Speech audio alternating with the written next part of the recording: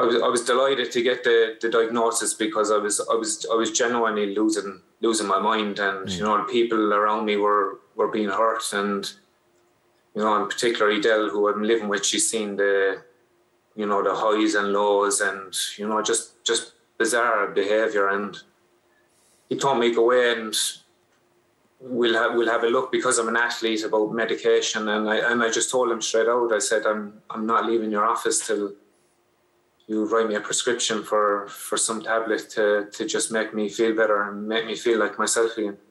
Did they work?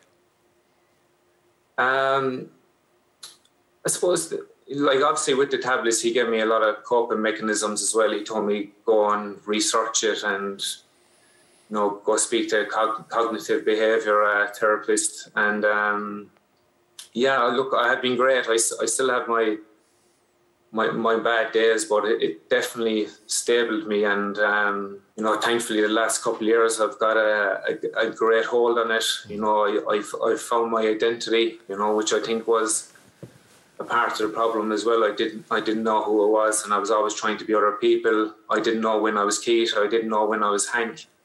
And thankfully I can tell the difference now. It's just, First of all, thank you for telling your story. I mean, it is so admirable and not an easy thing to do. I really mean that, Keith.